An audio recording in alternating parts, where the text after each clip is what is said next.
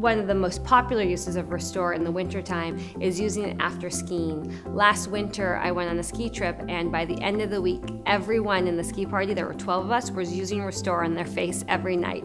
You'd ski all day, you'd get all windburned, and your face would be all red and chapped. You'd apply Restore before you went to bed at night, wake up, your skin would look a heck of a lot better, apply your sunscreen, go skiing that night, come home, have your cocktail, reapply Restore.